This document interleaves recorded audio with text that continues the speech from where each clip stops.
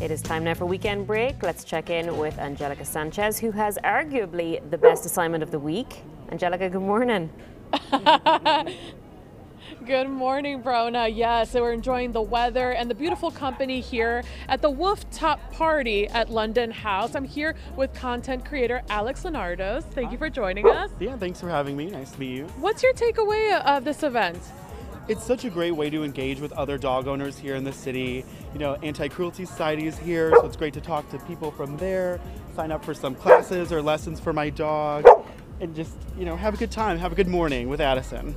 Well, our viewers, I'm sure, are hearing this gorgeous dog barking.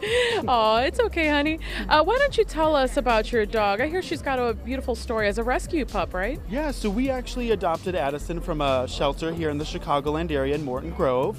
She's 5 years old, almost 6. Next month is her birthday. So what a great way to celebrate here at the Wooftop Pawty at LondonHouse, taking some great views and have some like pup treats and Now, I saw Addison enjoying some of the pup treats. Yes, she's a very treat-driven dog, very motivated by food. As many of the dogs are. I think they're all kind of chilled out right now. They're all a little mellow. Oh yeah. It's been a fun morning.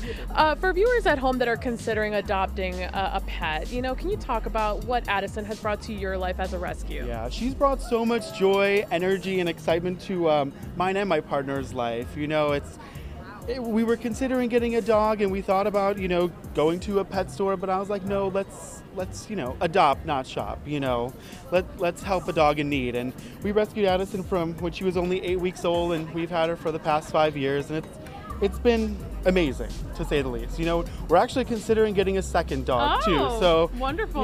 Yeah. Well, thank you so much for joining us this thank morning. you. That's a wrap for us here at the Wooftop Pawty here at LondonHouse. We've had a great time. More of the show after the break.